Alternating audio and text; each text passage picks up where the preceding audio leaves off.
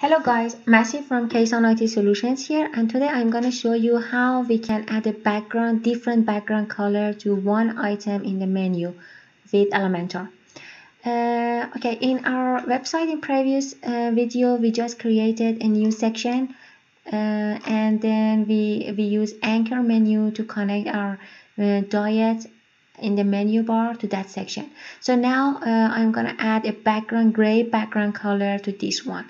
So for this purpose, we need to go to menu, appearance menu, and here we need to do a little bit HTML coding here. Because we are going to add a background color, we need to specify a span. So we put a span and we put the diet around the span tag like this. And now we can add some style to this span. So come back here, style equal, and then we can add a background dash color, and let's make it gray,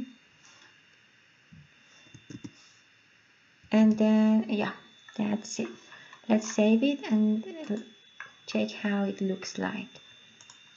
So if you refresh the page, it comes like this. But it seems like we need to add some more padding here, make the box around the diet bigger. So we can come back here in this span, open this one, and inside this span put semicolon and add padding like 10 pixels. Okay, click save the menu and come back to our page, refresh the page. Yeah, it seems like bigger.